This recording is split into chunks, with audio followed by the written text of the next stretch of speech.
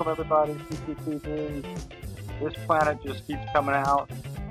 You actually start seeing the surface of it. I don't know what the debris is around it, but what it is what it is, right? So live streaming slideshow coming, over 9,000 pictures right now and growing. You guys keep sending pictures. It's growing. Keep watching.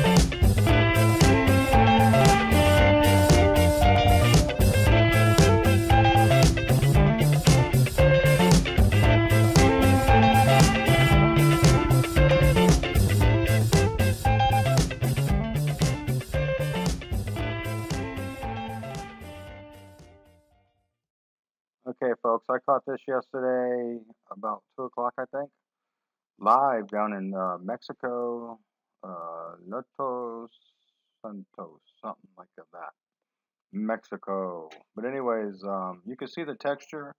Keep watching. You'll see the texture just get real close. Looks like two side-by-side planets or UFOs or whatever, or striped planet and UFO, or asteroid and UFO, or blue beam and deception in the sky. Come You on, choose stop to today. get up. Anyway, Wake it's pretty up! incredible looking. Wake It's up! nice. Wake up! Wake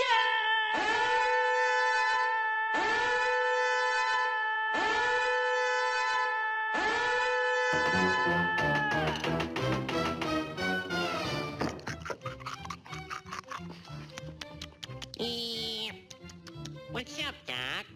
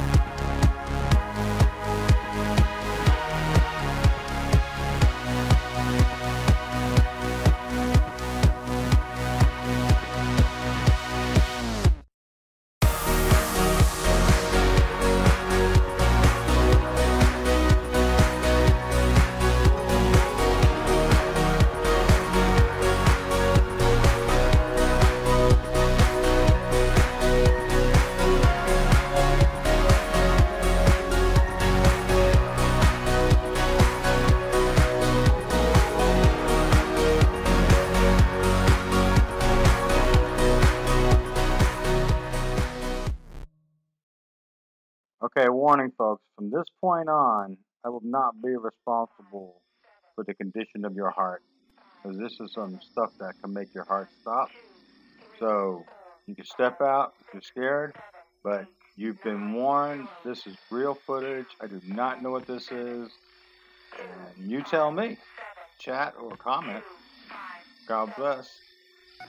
I'll see you soon. Headline edition, July 8, 1947. The Army Air Forces has announced that a flying disc has been found and is now in the possession of the Army. Army officers say the missile, found sometime last week, has been inspected at Roswell, New Mexico, and sent to Wright Field, Ohio, for further inspection. This afternoon, a bulletin from New Mexico suggested that the widely publicized mystery of the flying saucers may soon be solved. Army Air Force officers reported that one of the strange discs had been found and inspected sometime last week. Our correspondents in Los Angeles and Chicago have been in contact with Army officials endeavoring to obtain all possible late information. Joe Wilson reports to us now from Chicago. The Army may be getting to the bottom of all this talk about the so-called flying saucer. As a matter of fact, the 509th Atomic Bomb Group headquarters at Roswell, New Mexico, reports that it has received one of the discs which landed on a ranch outside Roswell.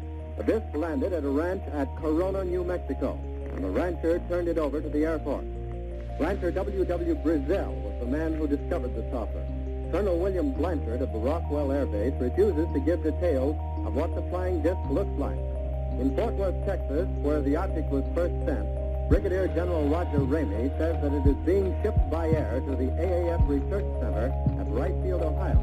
A few moments ago, I talked